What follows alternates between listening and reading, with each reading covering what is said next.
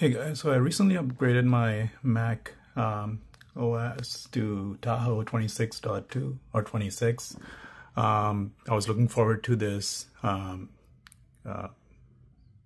mirroring feature. I know it was there before too, but now Apple lets you control your iPhone.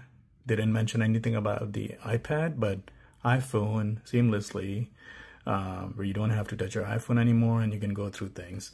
But I see a lack of it on the iPad when I try to mirror here and I try clicking on any of these apps. I'm unable to do so. So do you guys know if it's applicable for the iPad as well, or is it just an enhancement for the iPhone, macOS to iPhones? Because I've been trying and I just haven't been able to do that. Let me know. Thank you guys for watching.